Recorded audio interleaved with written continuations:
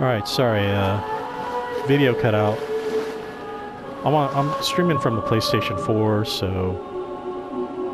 Well, not streaming, but recording video, so it's gonna always limit itself to about an hour, but...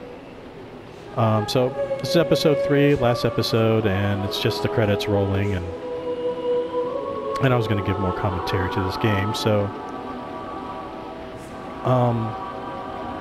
So what do I think of this game? This game is phenomenally good. Very short, only 2 hours, as you could obviously see, but man, I enjoyed every single bit of those 2 hours. It was just such a beautiful and emotional experience. I mean, it was like you really got a sense of life when you played this game.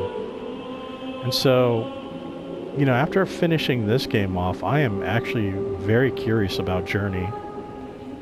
So now after playing this, I would like to play Journey, but I'm going to wait on that because I still have other games to play. So, but yeah, this was very, very cool. I like this game. It was a phenomenally good game.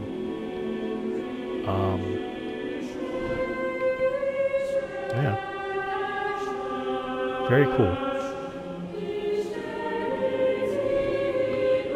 The music was phenomenal too. I mean, the music really sucked you in. The colorful artwork sucked you in.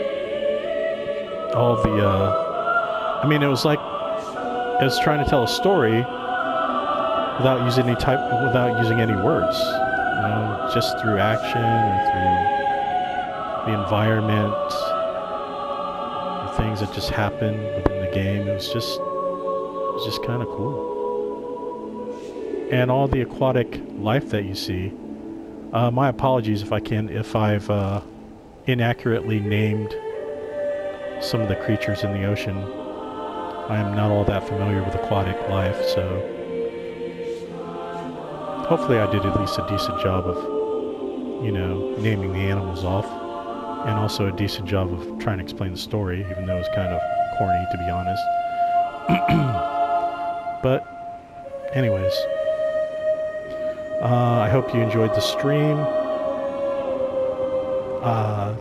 It's a really good game, and I guess I'm just going to end the this last episode with me just swimming with my bestie,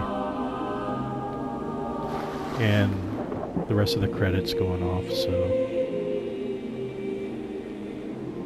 all right, take care.